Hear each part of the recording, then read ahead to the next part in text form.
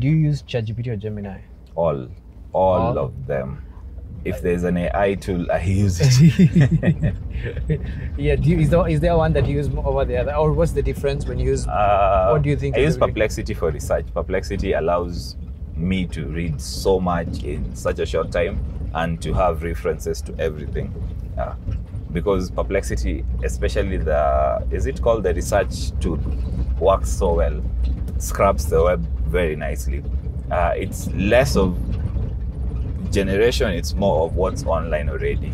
I use Gemini for things that need me to watch lots of YouTube videos or read lots of Google articles and scholarly articles. I use ChatGPT for things that are creation.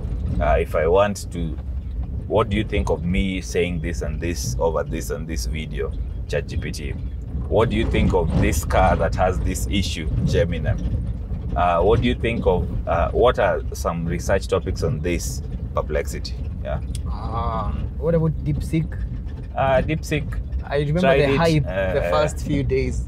The good thing about DeepSeek is that it's open source. It's powering very many small tasks on Android phones from China.